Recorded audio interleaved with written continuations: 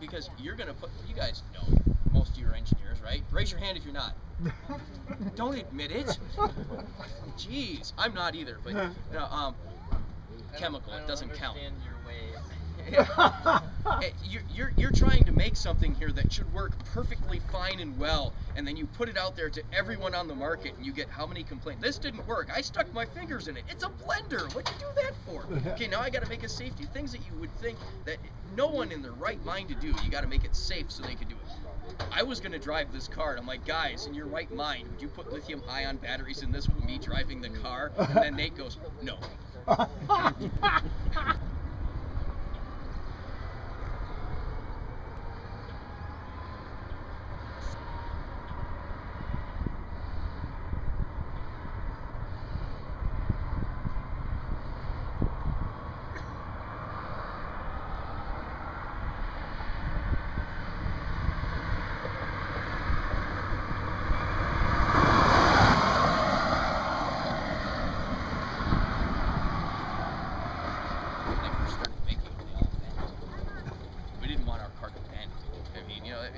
Primary thing I was telling the guys is like, guys, everything else that always took us out of events when we were in college and we did the mini Baja and stuff like that, something broke. Okay, it wasn't the car didn't work, it just broke. You know, the cars that finished, there were only like 5 or 6 cars that would finish. Some of them were real nice, and the others looked like not so nice, but they didn't break. It doesn't have to look good, it's just not gotta break. So that's what we were aiming for.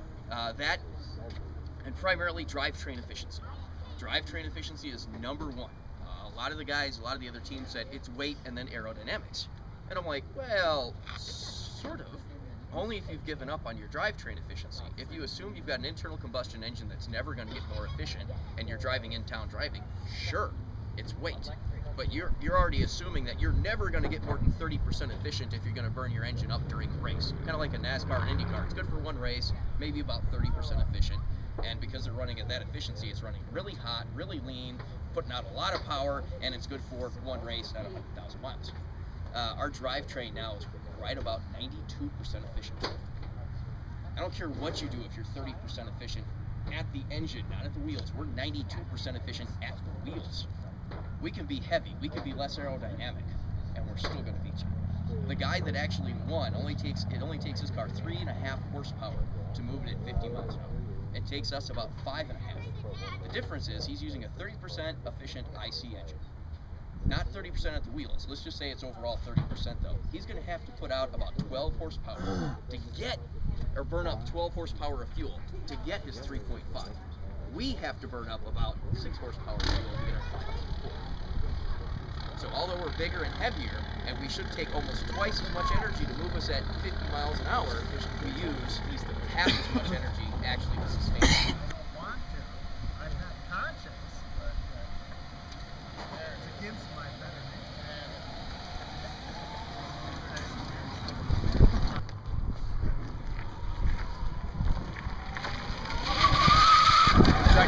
George and I were trying to figure out, we're like, okay, well, we need an ellipse here. We want a teardrop. The front of that's just an ellipse, then we need it to taper off at about 1 to 4 for a 60-mile-an-hour speed to be most efficient. A little quicker than that if you're going slower.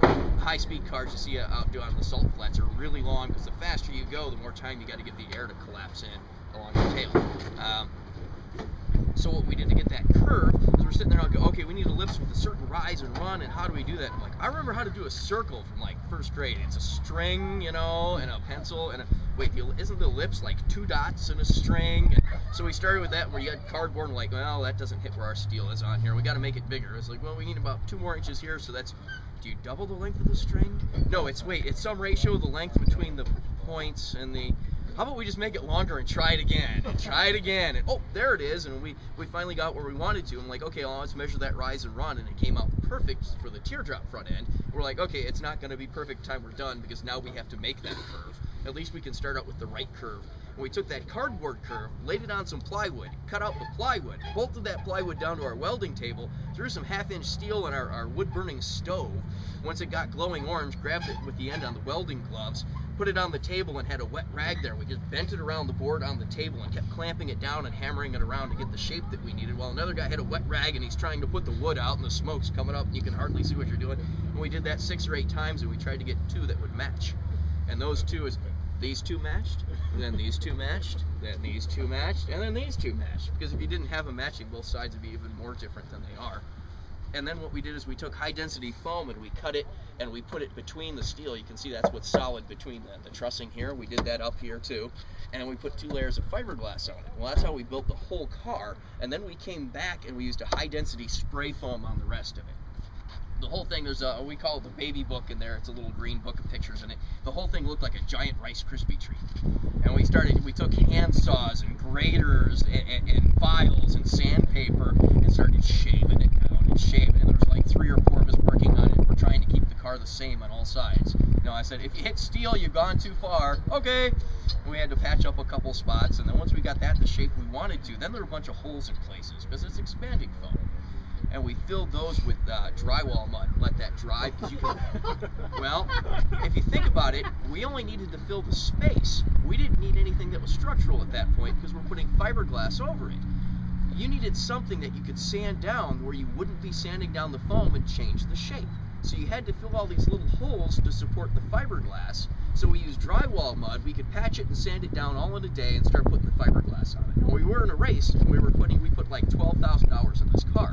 We all had day jobs. So we're doing this from, Nate and I would get there at about 6 or 7 o'clock at night. We'd work till 4 in the morning. Then we'd go home, sleep for 2 hours, and go to work. And we'd do the same thing the next day, the next day, the next day, or call in sick and do it the next day, the next day, and the next day.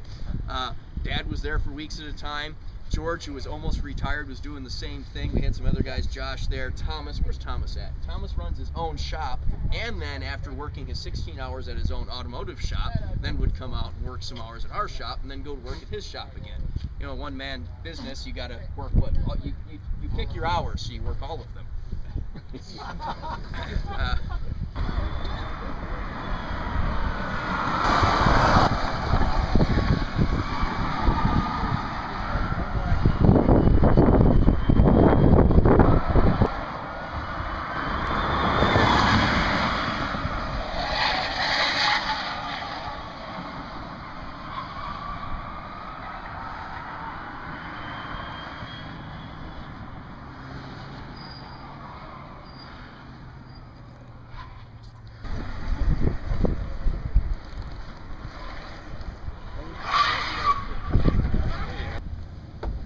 How many fenders can you jump up and down on and they don't flex, especially on an ultra efficient vehicle? I mean, we're getting 200 miles to the gallon. 207. So probably if you had exotic body work, you'd probably take another couple hundred pounds off. We could take another few hundred pounds out, but the point was to also make a consumer viable, production ready vehicle. Now, this would be a nice prototype. It's not really production ready, but we can demonstrate that it's solid. So we fixed those problems, got back to knockout, and we did everything that we told them we could do. But the time we did the acceleration event, the clutch started slipping that morning.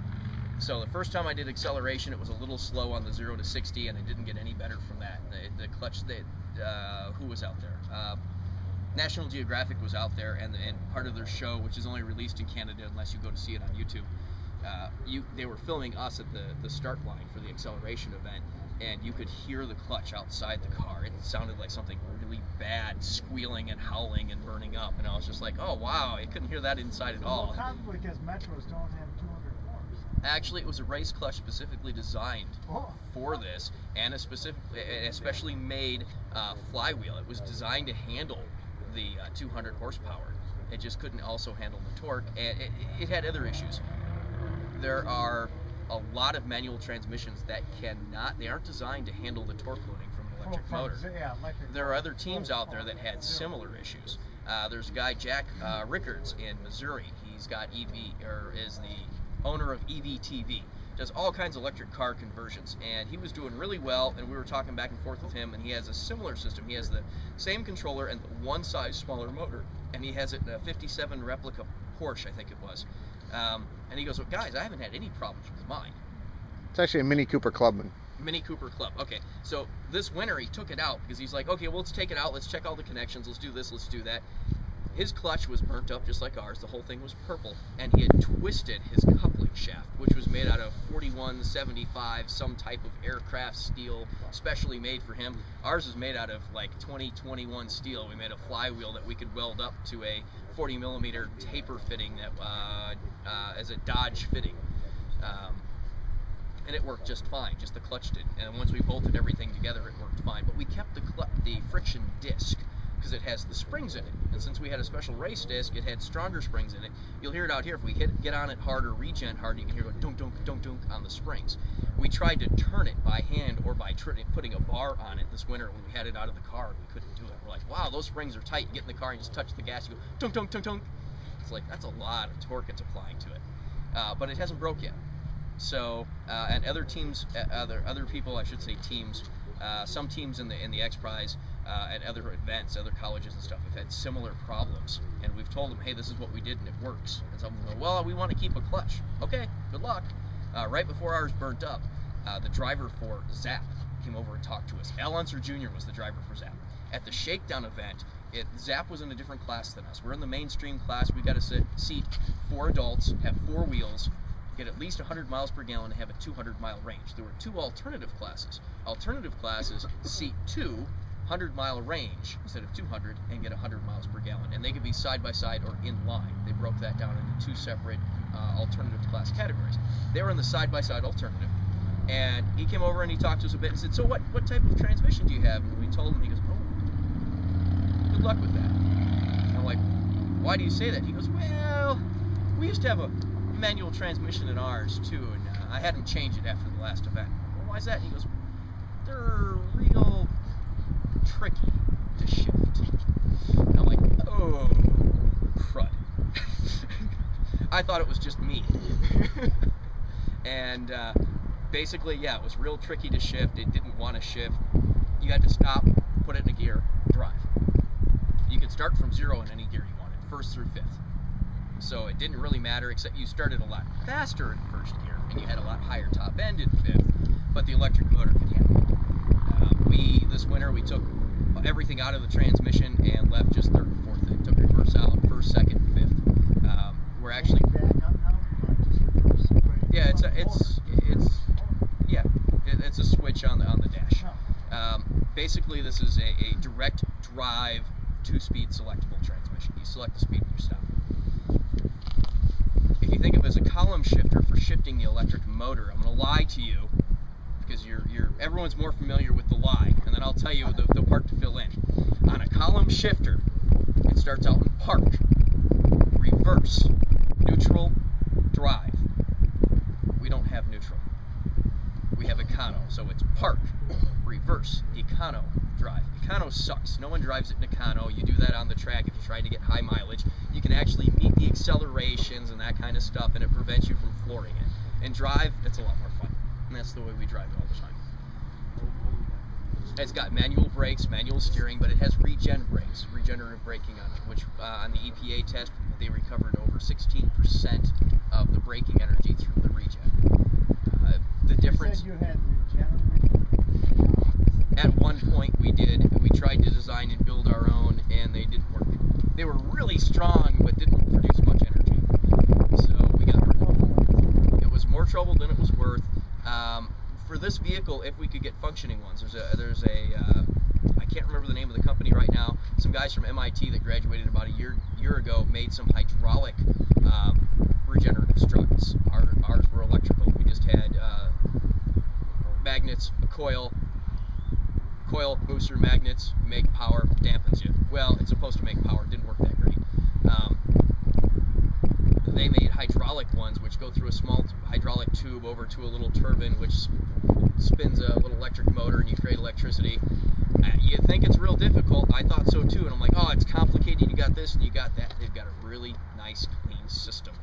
It's production quality now. You can order what you want for your vehicle. In a car that weighs about 3,000 pounds, they say it'll recover about 1 to 1.9 kilowatt hours, which isn't a lot necessarily for your SUV. It's only like 2 or 3 horsepower, and you're using 27, 30 horsepower to move down the road. We only use 6, and we're recovering almost 3 if we get those shocks.